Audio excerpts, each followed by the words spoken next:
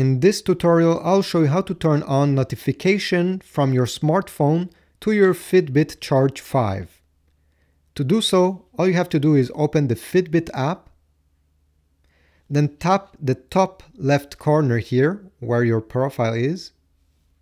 Once you're on this screen, just make sure, by the way, that your Bluetooth is turned on and it's connected to your Fitbit Charge 5. So on this screen, you're gonna go down and select notifications. Here you have to select if you want notification for calls that you're receiving on your phone, text message, calendar events. You can toggle them on and off. You can also have the choice to have notification from other apps. Here I have eBay, Fitbit, Gmail, Podcast. These are the last apps that sent notification to this smartphone.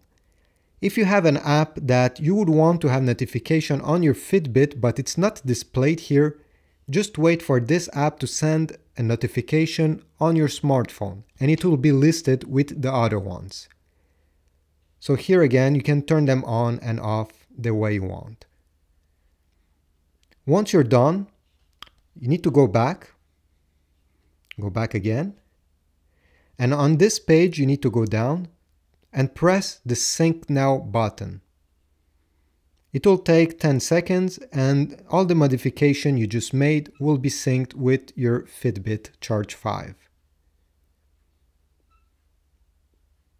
As you can see, it's doing it.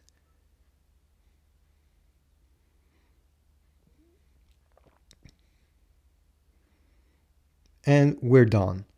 By the way, if you're in a meeting, on a date, or whatever events where you don't want to receive notification on your Fitbit Charge 5 and you don't want to play with this app, you don't want to touch your smartphone, all you have to do is wake it up, swipe down again until you see D&D mode.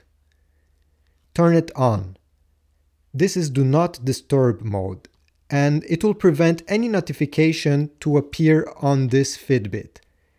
So this was it. Thanks for watching. I hope this was helpful. Please leave a like, comment, subscribe, and I will see you on the next one.